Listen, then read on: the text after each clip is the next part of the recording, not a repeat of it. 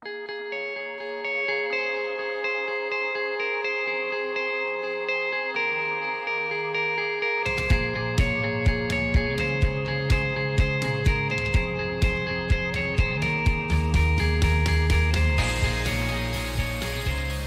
and welcome to Ensuring Success 2019. We're so glad you could join us today. Some of you, I'm sure, have been here for many hours. Some of you are new. We do apologize for the fact that we're starting a little bit after the hour, but we had a little bit of a technology hiccup this morning, and it's the beauty of live broadcast. You know, you just take what comes your way. So that's what we did. So it threw us off on our schedule. So you may have come in and seen a little bit of last session, which was fine. And we are now starting session 7 on the itinerary, which is Be a Better Auditing Advisor, How Current Trends Are Impacting the Auditing Process. I'm Gail Perry, Editor-in-Chief of CPA Practice Advisor magazine. And I would like to thank all of our sponsors who are making this event possible for us. So I'm going to read their names off really quickly. And they are Intuit, Gusto, Canopy, Avalara, Sage, BQE Core, eFileForBiz.com, Paychex, CPA.com, ADP, Xero, Chase Inc., and Wolters Kluwer. And we would particularly like to thank Wolters Kluwer because they are the sponsor of this specific session. Also, I would like to give you just a brief summary on how to handle CPE for this session. So if you're new and if this is your first session today, excuse me, the way we verify your attendance is we will produce 3 codes during the session. They'll appear at the bottom of the screen. I'll call attention to each of them to make sure that you're looking at the screen, and I'll want you to write down those codes.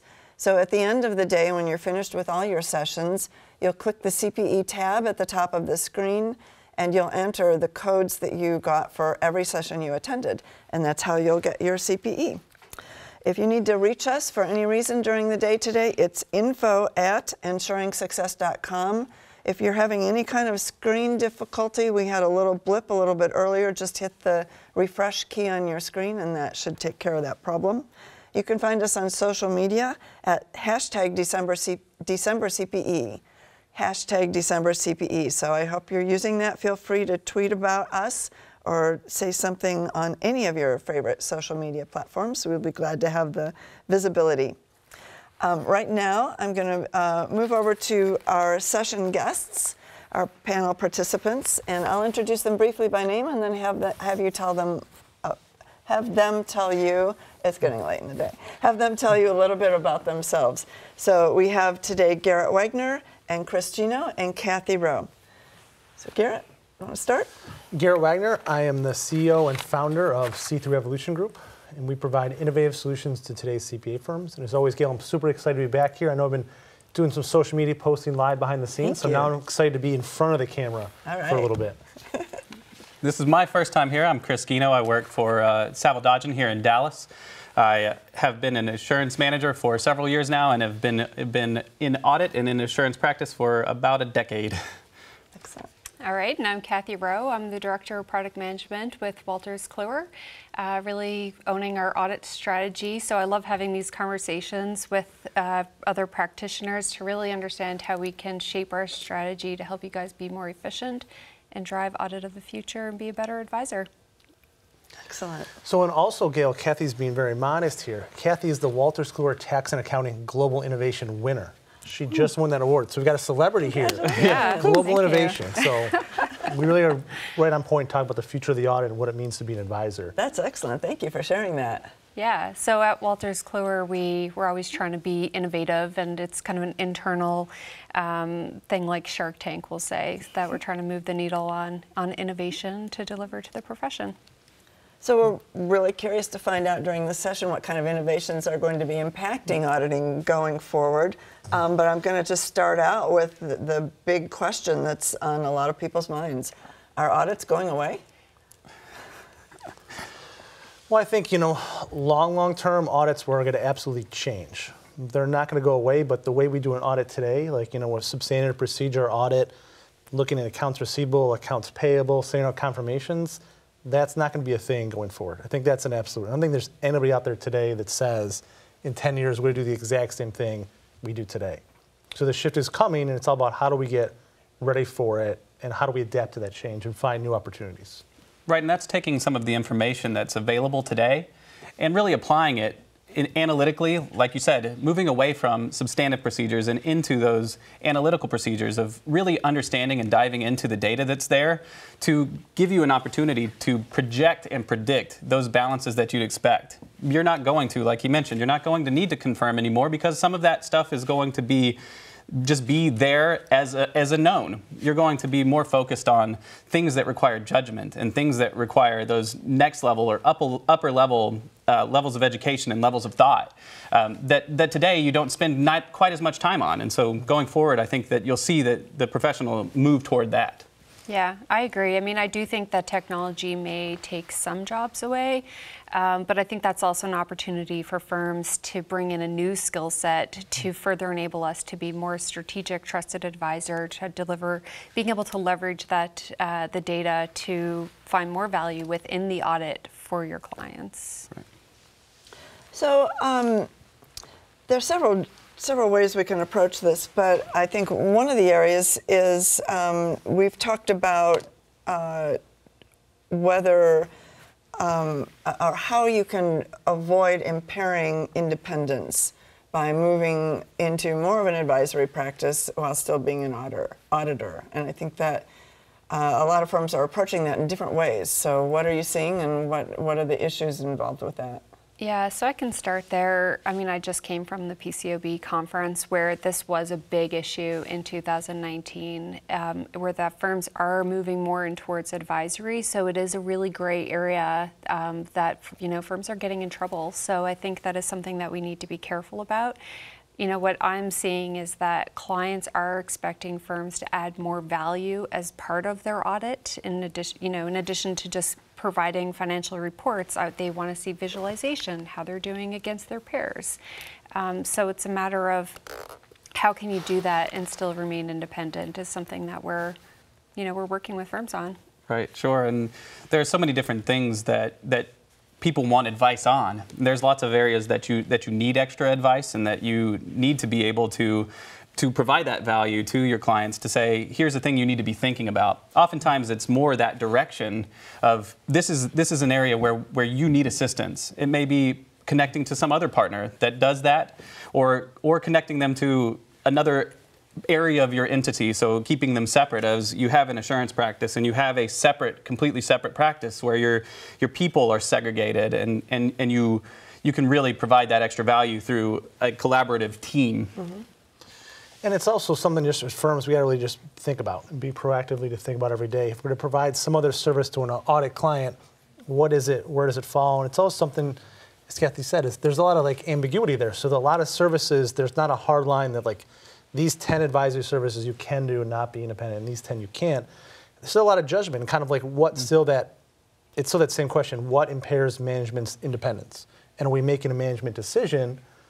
Still a gray area. But so it's something you got to, as a firm, think about it, ask questions, document your file, and if you need to call another expert, do it. Don't just sit there with blinders on and say, we'll be fine, and just wait for the shoe to drop. So you mentioned that some firms are getting into trouble, or they're crossing over whatever that line is that's not really very clear. What kind of examples can you share about what firms are doing that's getting them into trouble? Yeah, so I don't have the specific examples. No, just in general. Yeah, so I think it would be if they're noticing that maybe they're looking at their internal controls and then advising them and kind of overstepping that and telling them how to fix them and getting in there and doing it themselves versus just identifying it and giving it to somebody else within the firm or another firm to address. Right, or giving it back to management. Like Garrett mentioned, it does take a lot of making sure that you aren't taking the place of management, that you aren't making those decisions, and that's really what's critical. Exactly. I think is that you can make sure to draw that distinction of this is management's decision, and they are doing what they need to be doing, and we are just providing advice, not doing the work. Exactly. I mean, another example is when you're auditing publicly traded financial statements, the financial statements are supposed to be those of the company, not created by the accounting firm. So that's another perfect example. Yeah, another great thing too for especially smaller firms that want to get into advisory services, they might not be able to do those advisory services themselves. So it's a great time to partner with somebody else. Let somebody else do that true advisory service. You stay independent, and your clients get that better service. Instead of you doing a mediocre job of both, continue to do the audit, remain independent, bring an outstanding third party in to do that service, and it's a win-win for your client and for your firm.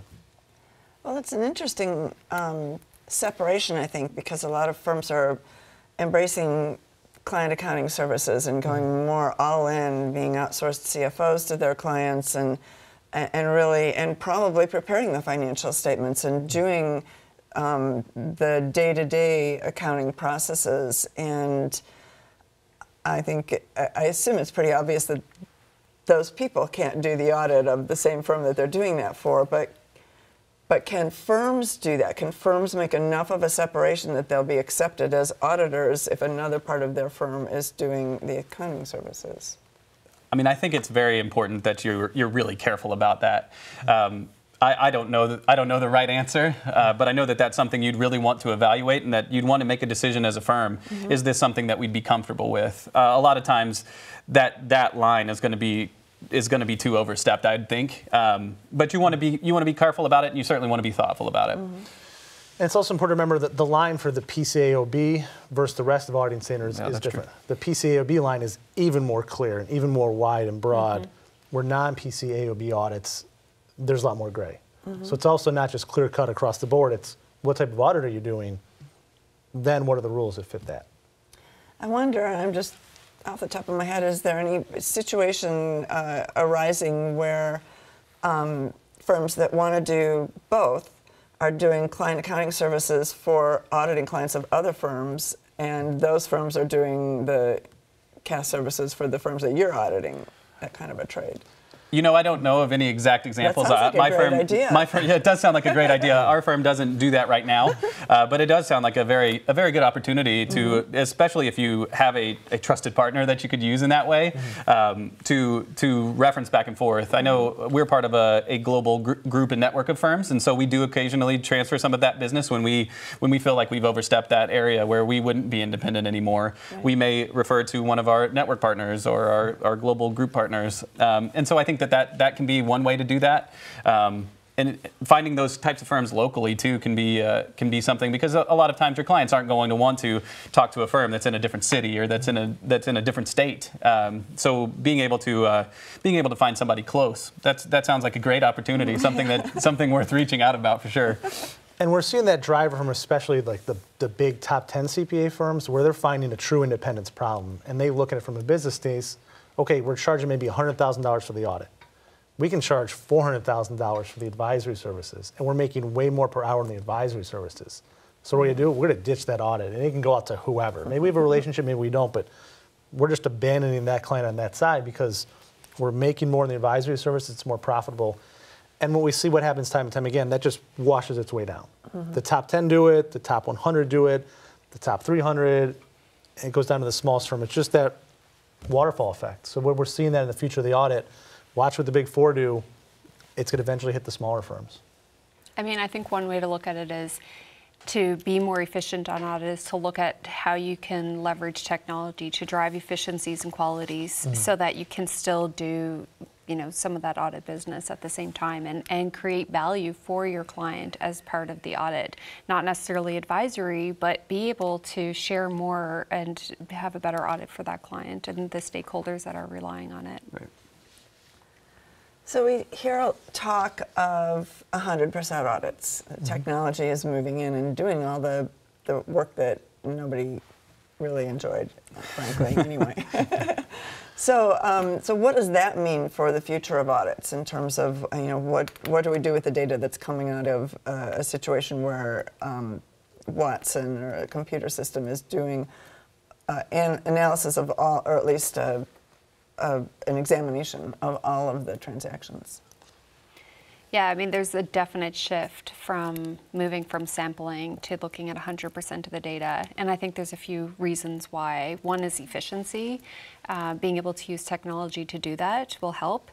But what I'm seeing is, so the efficiencies of driving the audit, as well as the audit profession is clearly advocating for that. They have a whole initiative, the AICPA, around modernizing the accounting standards. There's first focus areas all around audit evidence, being able to make sure that the audit evidence is reliable and relevant, and using technology to look at 100% of the data to capture anything that might be the auditor might have missed before. So I think it's critical that firms move in that direction and embrace it. And it's also one of those ones too that it's ultimately going to be, what does a standard-setting body say we have to do? You know, because we're seeing technology move so fast right now, and even just talking to Cathy before we went on stage, the stuff that she's doing at Wolters Kluwer is really, really impressive, and they're moving faster than the standard-setting body are.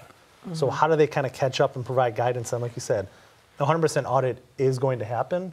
What does it look like? Well, the sooner we can hear from those bodies, like what it looks like, the sooner we get ready for it. Because right now we're all just guessing. Like we can all say, well, it's going to look like this, and you should do this. Until FASB and the PCAOB come out and say, here are the new auditing standards, that's what we really need. But I think the fundamentals of the standards aren't going to change. Like they're still saying that you need to get the confidence in the financial statements and the audit, and how do you do that? You need to get reliable audit evidence. So they're providing the profession more capabilities and more flexibility to how you can do that, and not limiting yourself anymore. So I actually think that it's not going to change fundamentally, but will give the profession more flexibility. So when we talk about 100% audits or technology taking over a lot of the audit process, I think the thought process is that that's kind of right now anyway for the big firms. How are smaller firms that do audits being able to leverage technology to improve their processes? I think that's one of the most interesting parts of this is not only is there a lot of technology out there, it's also incredibly affordable. So the same kind of futuristic AI audit technology the Big Four are using, a solo practitioner can afford today. So there used to be that huge barrier to entry, and now everybody can get into it. And now it's on them to look at, like Cathy was talking about, follow the audit evidence rules and apply some new technology there to gain some efficiencies, but technology has really leveled the playing field. And we're seeing that right away on the next generation of audit technology. Yeah, and I think it's important for each firm to evaluate what's best for them.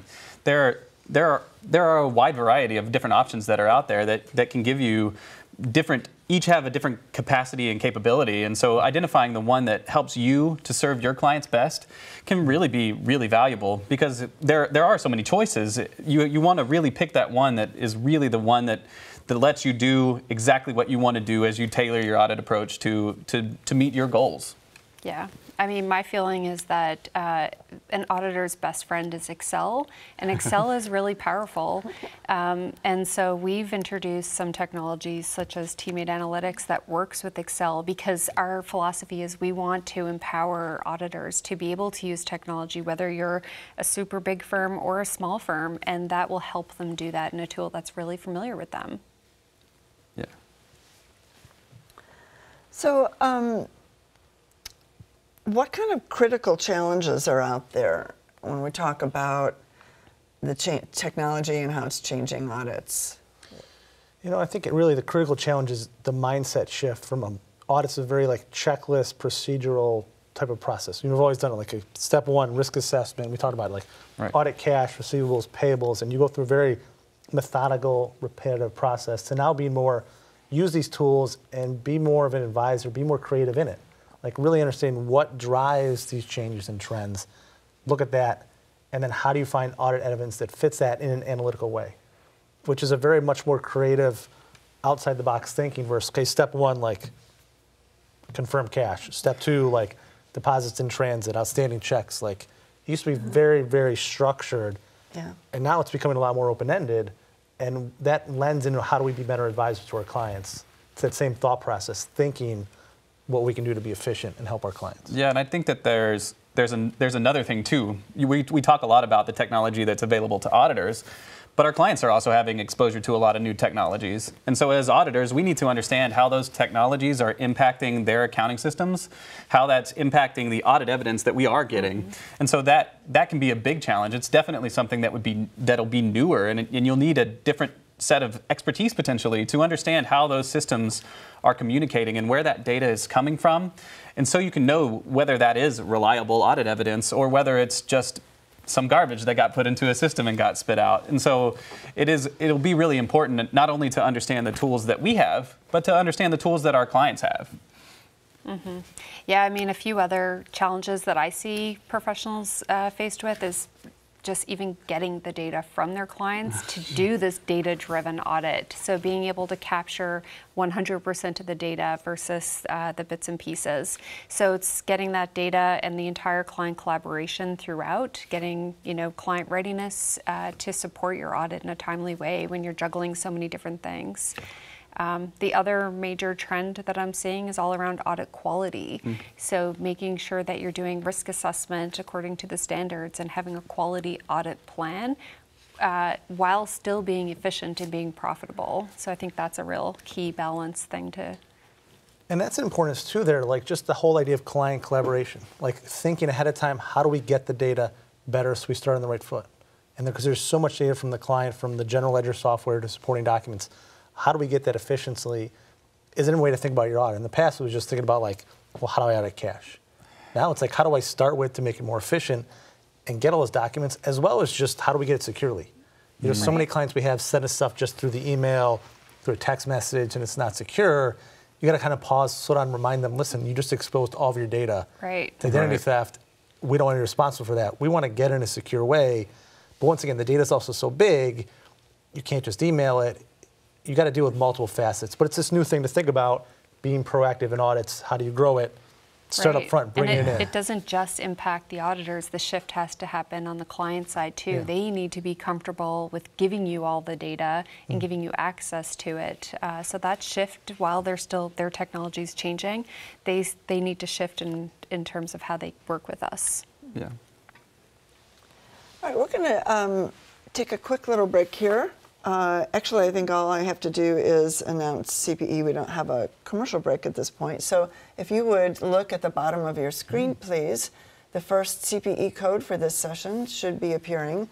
You'll want to write that code down and then save it, and we'll get 2 more codes to you during the course of this session. All 3 of those will go together to make your, to create your CPE certificate for this session. So, let's talk a little bit about analytics.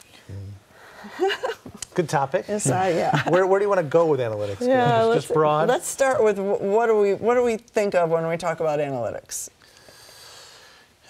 You want to give us the formal definition? Yeah.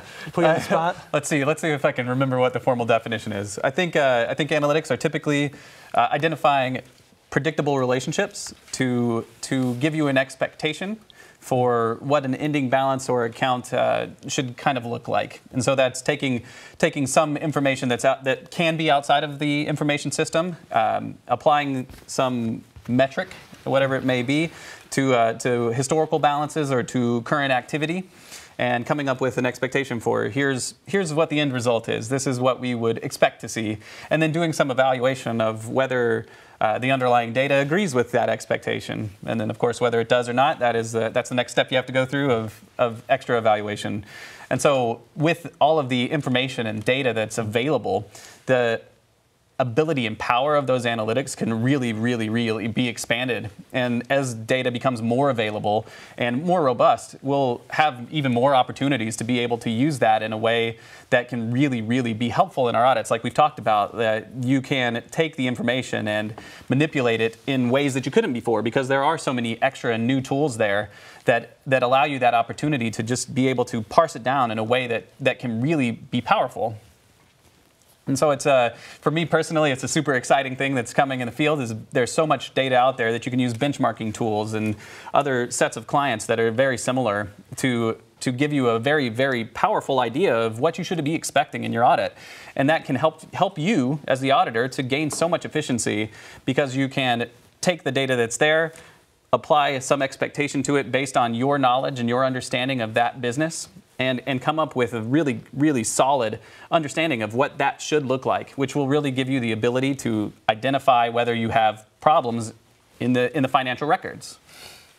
Yeah, I think analytics is hugely important. The AICPA put out a data analytics guide just a few years ago, and it was really advocating to drive efficiencies and quality, but also to use it as a visualization tool to help support better client collaboration and their client meetings for the communication. But also, when you read through that guide, it talks a lot about how you can use analytics throughout the entire audit. So starting with risk assessment right through the substantive analytical procedures. And I think that's a shift and hasn't really happened yet in a lot of cases. But being able to do analytics to identify risky transactions will drive a higher quality, more fine-tuned audit plan. And that's really critical to move forward. Yeah, I mean, analytics are such a big part, and firms really haven't embraced them yet. A lot of firms do analytics, but they're not really strong. It's really about, you can't leverage all this technology if step one, you can't design a really thought out, intelligent analytic. Once again, you can do substantive tests, or you can do analytical tests, and both can be powerful, but analytics usually take less time. Sure. So you've got to do an intelligent one with that. So really spending some time, if you haven't read that guide on analytics, you should read that guide. You should, as a firm, have someone inside your firm that understands how to do analytics. What's a good analytic? What provides sufficient audit evidence to reduce substantive testing? So you can do the audit more efficiently. So Chris, for you, what kind of analytics are you guys doing inside your firm? So we do them in lots of places. I think the place that you see it most often is going to be on your income statement. Historically, those balance sheet balances are ones that we've typically relied on, those substantive tests, those detail tests. And so looking at expenses and evaluating the different components of those expenses, because there are a lot of different drivers out there that can specifically drive your expenses that can help you to build a very, very powerful expectation. And so you can, and we do in several different spots, parse down our income statement data to different drivers and different components that can be or should be easy to predict. And so we use that as often as we can. We're trying to pick up those efficiencies from being able to spend less time doing those detailed tests and picking out those specific transactions where we can test a big balance all through one little analysis versus 10 or 15 or 20 different specific tests. Yeah, I mean, we've seen firms just start with journal entry testing using analytics software like Teammate Analytics in Excel to do that. Sampling using the analytics software to do that, or even looking at to identify risky transactions, like what transactions happen on a weekend, just little things like that to really help fine tune your work. So I think there's a lot of opportunities to introduce it. Is it possible to provide some examples of what a difference it makes in, without naming any companies or anything, but in a real life situation where you're doing an audit of a firm and have these new tools available? Yeah, we actually, at Wolters Kluwer, we have what's called audit talks, where we do podcasts with other firms, and we just did one last week, and they said that when they introduced Teammate Analytics, as an example, it shaved 3.5 days off of their audit using Benford's analysis for the same work that they used to do manually. So that's pretty significant. Yeah. And then when they showed their client what they were able to do with this analysis, their client actually bought Teammate Analytics. So that was really interesting because that's the thing, they want to be able to help their client, and their client wants that kind of help all year long. So seeing the capabilities, the client can just do it themselves in lots of cases. Yeah, and really, no matter what the job is, whether it's big or small, you can test accounts payable in a detailed test, and you might find one or two things wrong, but you're not providing much insight there. If you can provide some analytics, especially with the data you can do, like Benford's Law, you can really find some interesting things that the client might not realize. Once again, we're adding value in a different way. We're starting to think like an advisor and not just a technician every day. Mm-hmm. Yeah, the other thing that I'm seeing that firms are looking for in terms of analytics is there's a rich amount of data within their engagement binders, and they want to be able to access it. So building out client scorecards to use it at the end of the audit, to sit down when you're having the final meeting, to use that as visualization, but also then for the advisory arm of the firm to be able to build out kind of client firm scorecards, looking at how this client may compare to the rest of the industry, looking for new opportunities to help clients. So there's Yeah, I mean, even on an analytical standpoint for a client in terms of like revenue testing, you can get pretty granular in Excel very, very efficiently and look at like sales by day, week, month, sales by product line, graph it out, make it pretty, use it to help audit evidence, and like you said, present it back to the client. Just so you know, of your 6 product lines, these 2 are not very good at all.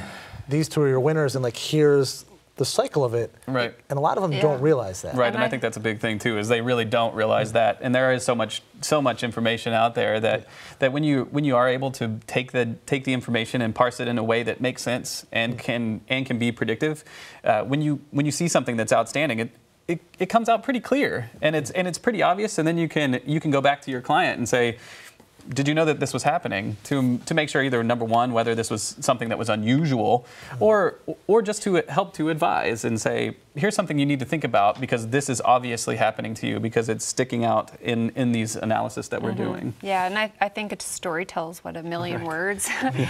Being able to take this visualization and put it on the wall of your team planning meeting will help educate all of the audit team, not just have that knowledge sitting with the partner. So I think that will help move the needle on quality too.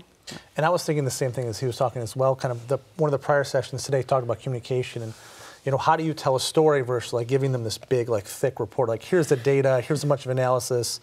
You don't understand, the client doesn't understand. How do you instead tell a meaningful story around that data and talk to them like a real person so they can walk away and be like, okay, I actually understand what Cathy said to me and what this means to my business and how I need to make changes. Once again, that does our role shifting from auditor, technician to the advisor. Talk to your clients, really communicate to them, and storytelling is a great way to do that. I think they talked a lot about that in maybe one of the earlier sessions. Yeah, and we've tried to actually incorporate some storytelling in each session, but absolutely when you can give real life examples and real stories of something, people are more likely to relate to it no matter what the setting is. So, and so speaking of that, so we've talked about using the data that we can get through these much more comprehensive audits. So, but that's the company's data. How about taking that outside, and what kind of trends are we seeing in terms of being able to do benchmarking in comparison to the rest of the industry?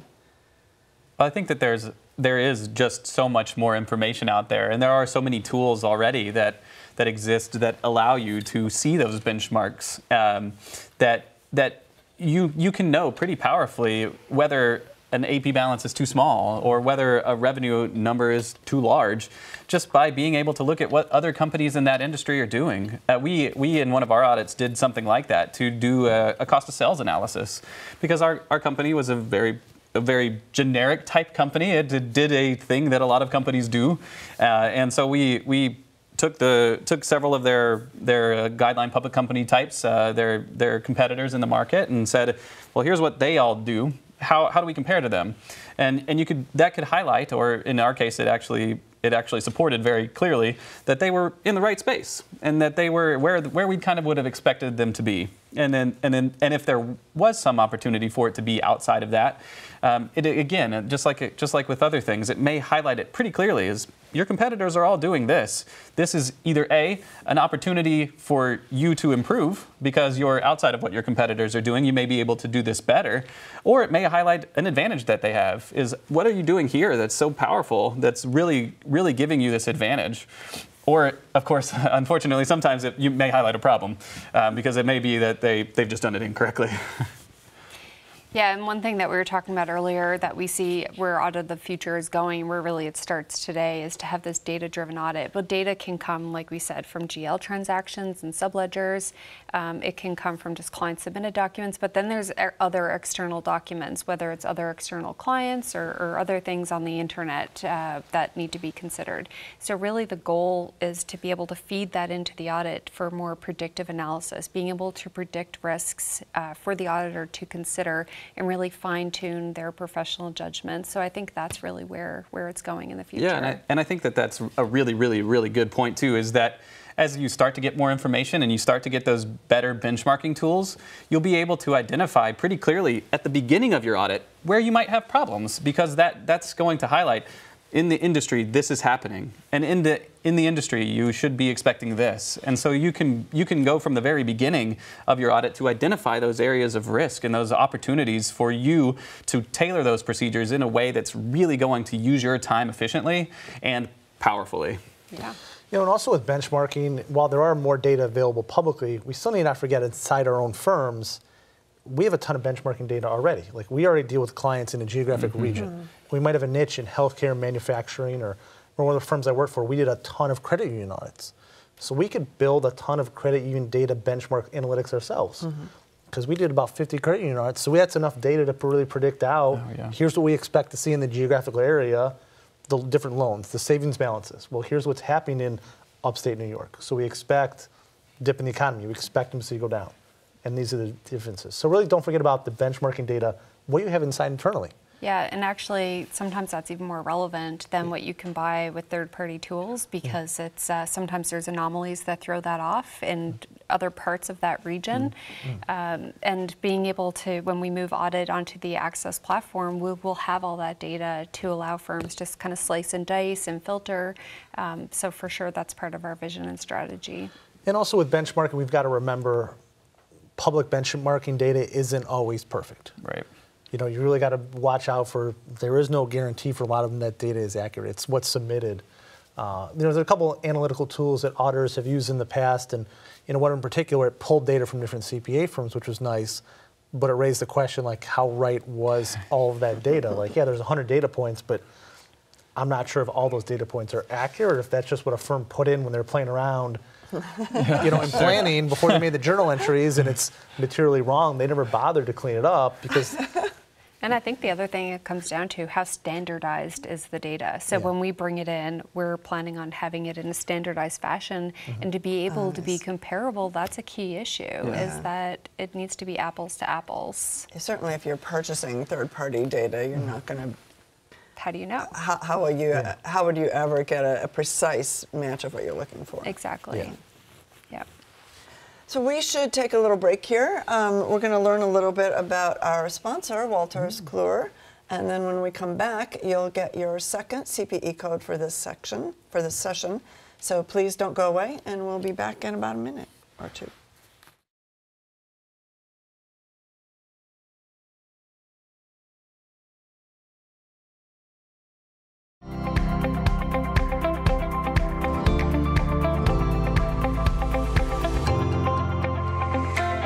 So everything we do, we begin with our customers in mind.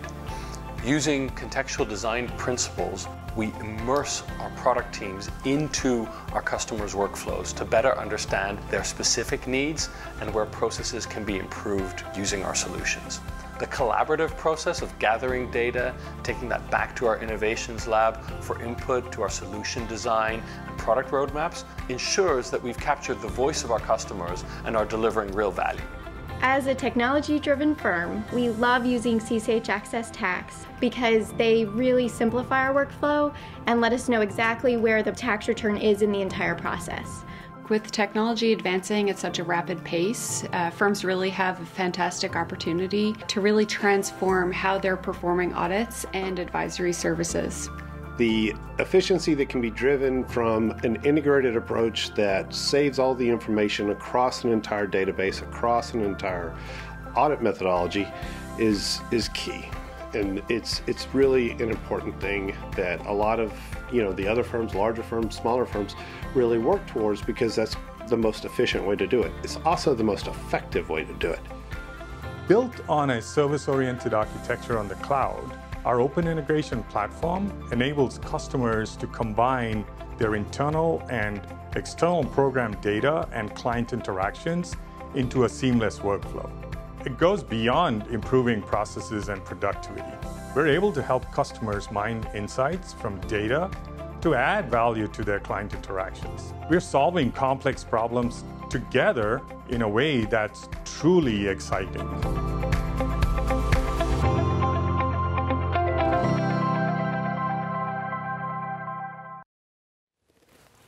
Well, welcome back. please look at the bottom of the screen, and you should see your second CPE code for this session. So be sure to write that down.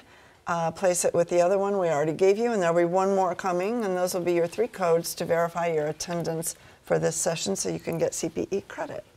So one of the things we've talked about when we were preparing for this session was to make one of the trends or the changes we're seeing in the profession has to do with the area of peer review and making sure you're ready for peer review, and how, with audits changing, how that's impacting the whole concept of peer review. So let's hear what is happening in that arena. So one of the really big things they want you to think about from a compliance standpoint, how do we do a more intelligent audit like we've talked about, is really start with risk assessment. You know, risk assessment's been around for 10 to 15 years now, and most firms do a very, very basic, broad approach. They don't do a lot of thought into it. They don't get very specific, and that's a big focus on peer review. Are you doing a client-specific risk assessment? Are you really looking at assessing inherent risk at the individual assertion level, not just the account balance level? And that's something all firms got to start to do, because it starts with that planning phase. How do you do a more efficient audit? How do you use analytics? How do you know when to use analytics? It starts at risk assessment. You can't just start doing analytics and get you to mediocre risk assessment because you're not sure what to do or where to do it. Risk assessment is your guiding direction for it. So they want to see an increased focus from firms, how to be a better auditor, be way better at risk assessment, and assess risk at a more detailed assertion level. Yeah, and there's no question that being able to do that will provide you audit value, because like you mentioned, if you don't know where your risks are going to be, then you have no idea how you're going to plan to address them. And so if you have all of this data, it's not any good if you're not using it to address the risk that you have. And so starting there, spending just a little bit of time in thinking about those specific things, like what does the data tell me is wrong with this client, or where should I specifically expect to have problems, being able to tailor that so narrowly can really, really give you more efficiency. Yeah, so Garrett mentioned that the risk assessment standards have been out for 10 to 15 years. So why now? Why the change? And I think, you know, we've worked pretty closely with the Enhancing Audit Quality Initiative with the AICPA. And what they have found by doing reviews of the peer reviews is that people just don't understand the risk assessment standards this long after. So when they went and they did this review of the peer review and the audits, they found out that, you know, people aren't adding specific risks. They aren't assessing risk at the assertion level. They're not linking it. They're just doing the cookie cutter checklists. And that really needs to change. So what they really have done about that is they've updated the peer review manual last year, and so for the next 3 years starting last year, they're really giving firms the chance to make the change in this specific area around risk assessment. So they will not fail them on their peer review, but they'll require action. And you know, the problem before, though, is just to expand a bit more, is that peer reviewers themselves weren't necessarily catching these things because they weren't trained themselves. So they've really reformed that whole peer review process and have retrained the peer reviewers. So now that they have a much more in-depth checklist to follow as well when they're going through it. And it even starts with something almost as basic as, okay, risk assessment, assess the risk at the assertion level. Like, do you know what the 5 or 7 assertions, depending on the methodology, can you name the assertions? Because if you can't even name those assertions, what do they mean? Yeah, right. Yeah. So do you want to be on the spot here and tell us all 5 assertions what they mean?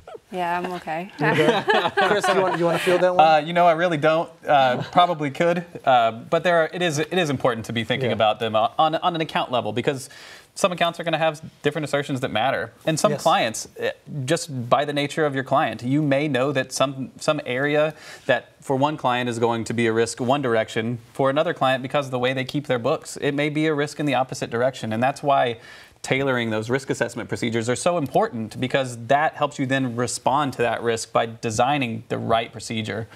Exactly, and we had a good conversation with the AICPA about this. A firm said, one of the questions that came in on a panel that we were doing was, wow, I have so much more work to do. How am I ever going to be efficient and profitable in this engagement? You know, we run a business here.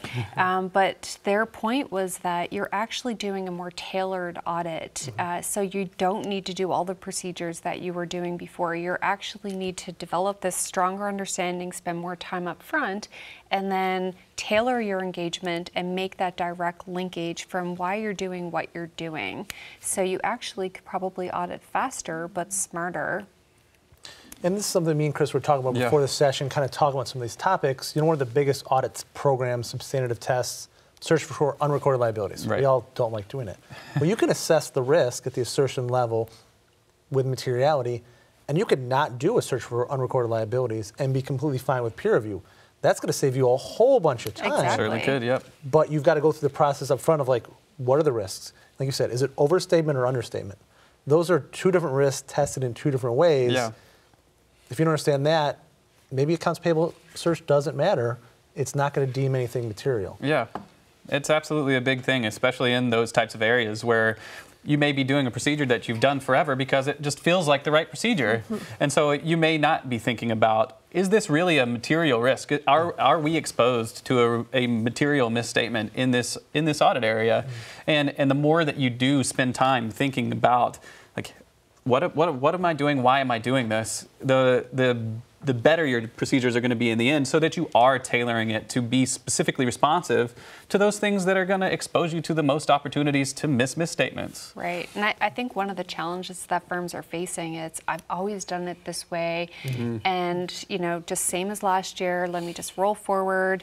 So it is going to require a skill set shift within seniors and even managers and partners, is to really change how they're auditing. To really move that needle on both quality and then efficiency. Yeah. Well, one of the comments that I believe it was Chris made when we were having a prep call for this this session, which I thought was fascinating and so true, is that in the days when we did audits on paper and had all the work papers, you could dig down and you could drill down and you could see what was behind all the numbers in those papers because everything was there. And now, with the way technology is taking over a lot of the more mundane or basic transactions that we do, you don't have that. Right. So it's making a big difference. Yeah, and it does, and it definitely will. It is really important, and that's a topic that I mentioned before. Is it will be really important for us as auditors and assurance providers to be really, really thoughtful of where that data that we're relying on is coming from, and how we really understand that it is reliable data. And so it really will open up the opportunity for people with different skill sets. You won't necessarily need as many people to file through papers. You may need somebody who really understands, all right, how does this technology work together?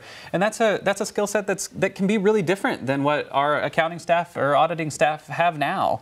And so it is a thing as we go forward that I'm really interested to see how that really impacts our assurance firms. I know it can give you an opportunity also to open up a business line because your clients may not understand how that works either. And you may be able to say, hey, we have someone who is a professional in this area who really does understand this, and they can tell you and show you how this works, and we can evaluate the control system that you have in place to make sure that the data that you're putting in is coming out in the way that makes the most sense. And so there are a lot of it's scary because we're changing, but at the same time it's exciting because we're changing, and we have these extra opportunities, all this different stuff that's coming forward. Yeah, I mean, I think there are solutions out there to kind of help you take that mentality to your audit practice. Like, for example, I joined Wolters Kluwer from Ernst & Young to design a risk-based audit methodology, which is Knowledge Coach. And what we did was we actually went through the standards, the risk assessment standards, to design this. And you are able to really design based on the data that you're bringing it in and drill down to that data throughout the entire practice. And that's the big takeaway from this, peer review standards, risk assessment. If you're in a firm right now and you look at an audit, and all of your audits, you do like all 10 or 15 basic steps, like stop, you're doing it wrong, like tailor. But each audit, and that's what the standards are telling you, that's what the AICPA and FASB, they're all pushing, is each audit you do as a firm should be different. And if they're all the same, that's really only happen if like they're like the same company owned by the same person, like a different city. Sure. But even then, it's, you know, you need to go with the thought that they may be different. Yes, like, and that's really the biggest takeaway of that is if all of your audits are the same, you're doing it wrong. Stop. Each audit should be start to be more specific. Each one, just challenge yourself. Let's do one thing specific on this audit. Just start small. Don't read the whole thing, but just do one specific audit test. And I think even the standards require you to think about something that's unpredictable, that would be a little bit different, that would be a change. And so even if you're incorporating something that wasn't what you did before, but now is a little bit different, now you can do it and say, hey, we're doing this unpredictability test. So you can even gain some audit value from it. Yeah, for sure. All right, we have one more quick commercial break that we need to take. We're going to take that right now, learn just a little bit more about Wolters Kluwer, and when we come back, we'll have your final CPE code, and we have some final thoughts to wrap up the session.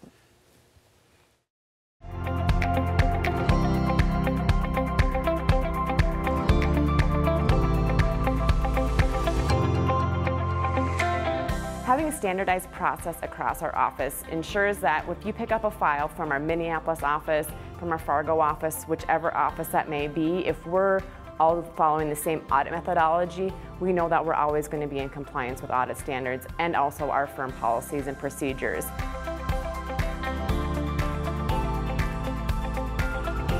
I think the integrated audit approach impacts quality, efficiencies, and effectiveness. Just again, to have a cohesive product, we have one solution that has everything together.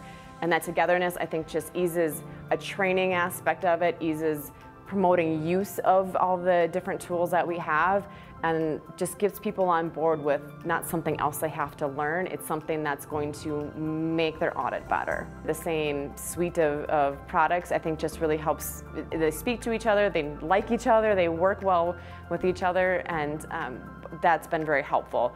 You're not always going outside engagement to run a separate application or having to bring something into your audit documentation. It is a really cohesive product. Knowledge Coach supports a statement that is, do the right thing and do the thing right. Anytime I have a question about methodology, audit, steps in the programs, why are we doing this? Why was that changed? The response I get back is rooted with audit standards. So to me, that means that they're not just adding items or changing items for the fun of it to make us, do more work, but they really are trying to make sure that we're in compliance with audit standards. And so anytime that they're continually enhancing their products and making changes to make sure that we can get our job done correctly.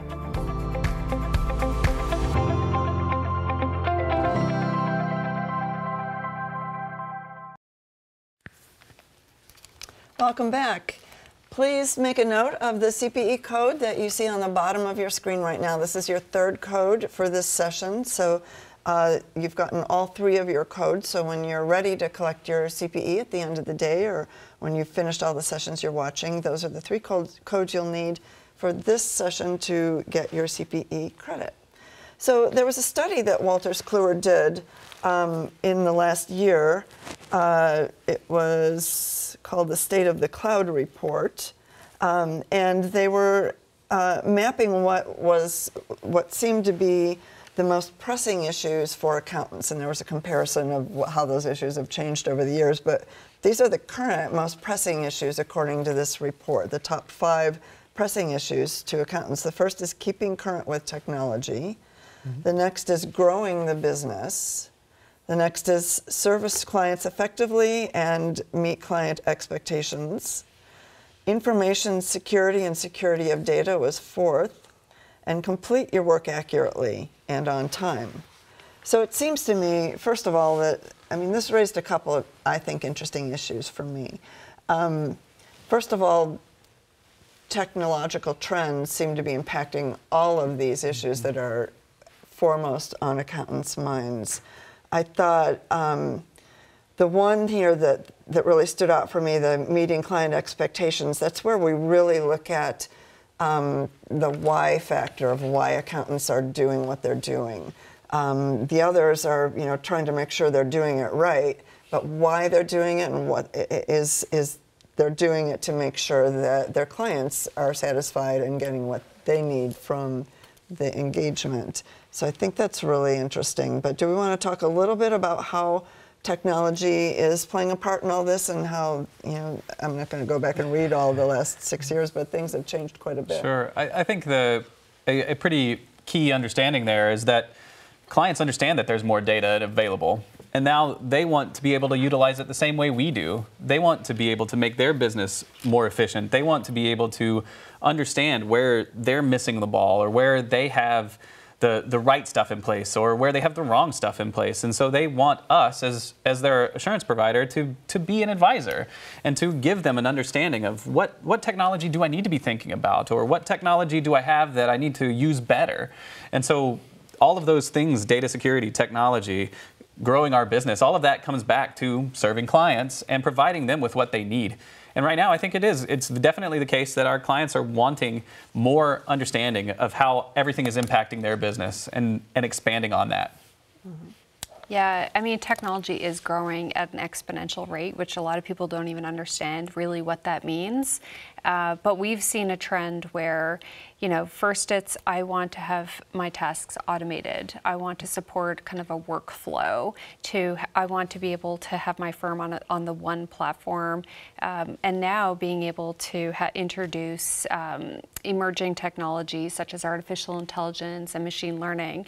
So a lot of that is happening really at that exponential rate. And so if firms don't look at technology and really make a plan for change, they're going to have a really steep hill to climb if they don't start thinking, but what can I do now? How can I start leveraging data so that you're ready for the machine learning and the artificial intelligence? Mm-hmm. Yeah, how do we be better auditors? We got to leverage technology. And remember too, we don't exist in a vacuum anymore.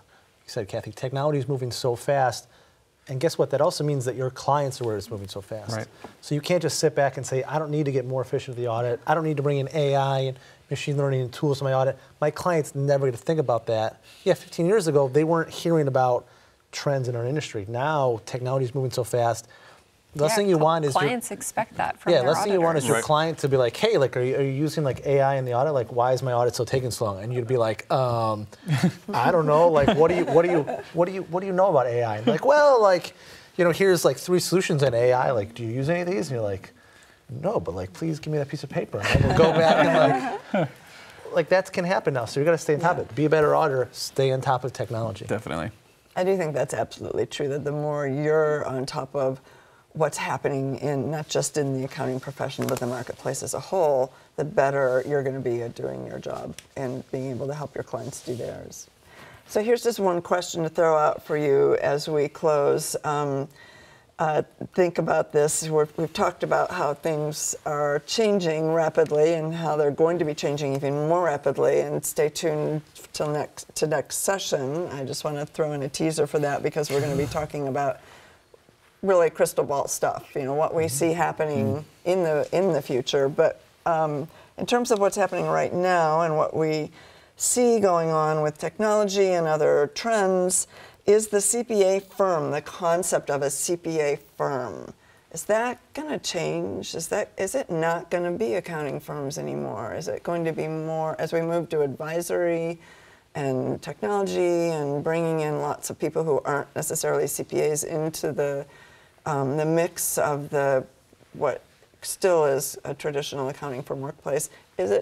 Do you envision it? I mean, I know we don't need answers, but just speculation. Do you want the long or short answer? We have a couple minutes. So. I mean, absolutely. It's going to absolutely change. It's already starting to change. If you were to put your hat on as an accountant and think my firm will be the same today in 1, 2, 3, 5 years, you can choose to be the same, but you're not going to be successful and you're going to struggle. It's changing in so many ways, from remote staffing, the service we provide, the technology we use.